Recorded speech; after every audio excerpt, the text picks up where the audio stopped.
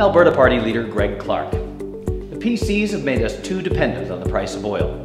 Now, they want to cut your kids' education and your parents' health care. The Alberta Party has a better way. We would implement a smart infrastructure plan to build the infrastructure we need and keep Albertans working. We would borrow the money needed to build the schools, transit, and health facilities, including the Calgary Cancer Centre at the Foothills Hospital site and the long overdue repairs to Edmonton's Misericordia Hospital. We will require that these loans are paid back over a reasonable period of time, similar to how families use a mortgage to purchase a home. Bring new energy to Alberta politics. On May 5th, vote for your Alberta Party candidate.